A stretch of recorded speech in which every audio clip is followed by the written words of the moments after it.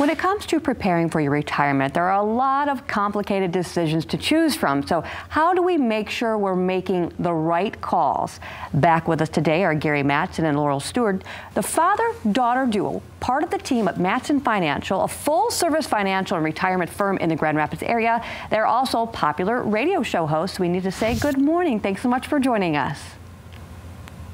Good morning, Leanne. Thank you. Hi. Hello. Hey, for those that are on the verge of retirement, how exciting, but how big a deal is it for them to be thinking about having income? Yeah, really, income is the basis, right? That's the bread and butter of the retirement plan. So if you're getting ready for retirement, you really need to make sure that you have an income plan in place. One that is, we're truly diversifying your assets. So we know where you're going to start taking your income and how much. And when we really get to those details, we actually go back to that very first meeting and looking at, what do you want to do in retirement? Because my dreams and goals and aspirations and my husband's are probably very different than what my mom and dad, even if we're the same age and same timeline of things, is just very different. And so we probably need a different, monthly income stream than they would. And so that's the key piece, is dialing into what do you want to do, what are your dreams, goals, and desires, and then creating the income plan based on that. And Social Security can actually be a source of income, so how do we go about maximizing those benefits? Well, Social Security is one of those things that we want to have, and it's nice as a benefit, but also there's so many myriads of ways of taking it. And sometimes we look at it, hey, we're eligible, so let's take it right away, and don't think about the tax implications. And sometimes we take it and not think about when the person's left, the spouse is left behind. Because again, what happens during that time frame is that not only do we have a person who leaves us and loses that income, even though we get the higher of the two, in essence, then we also lose a tax deduction. So now we're going to be attacking retirement assets to pay out more money, which puts us in a new tax bracket. So all of that comes together in a form that we want to look at and call it a Social Security Optimization Report. What's best for both of you all the way through retirement, not just starting in retirement. And so it's a great base to start with, but then it has to be supplemented with other assets also, or income. And I love it when people are starting to come to us and they start understanding that, hey, it's just not about me and this maximum benefit. We have husbands that call in and say, I really want to make sure my wife is taken care of after I'm gone, so I want to make sure we're doing this the right way. And then looking at individual retirement accounts, is there a misconception that you really need to immediately withdraw from those to fill the income gap? I think there can be, because a lot of times, you have income sources coming in like Social Security, like Dad had mentioned. Maybe you have a pension, you've got your retirement savings, so you really have income coming at you through all these different streams. And if you are one that you have saved majority or all of your assets and putting that into a 401k, obviously, you're looking at that thinking you have to take, from a pre-tax standpoint.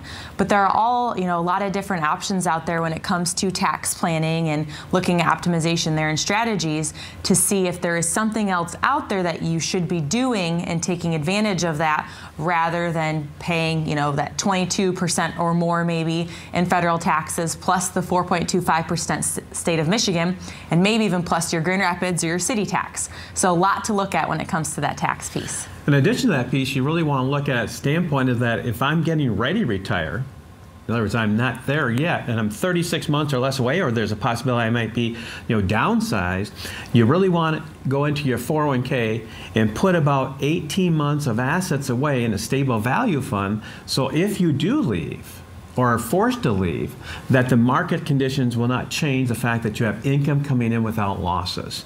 So kind of that red zone thing you need to look at. Yeah, so there's a big difference between being a good option and the right option, basically. Absolutely, not only is it, you got to look at it from the standpoint as fiduciaries, we look at it, does it work for you today, but does it work all the way through the plan? As Laurel likes to say so many times when we're on the radio, is the fact that you're going to be in retirement 25, 30, 35 years.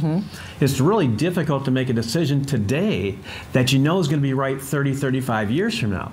And that's why, again, doing this for over 30 years for our clients, we've been able to see some of the things that trip up other financial advisors and plans, or clients and their plans, and we make sure that we cover those things now, so while we're bright, we're active, we can make credible decisions and know how to handle those tough things when they come along the way.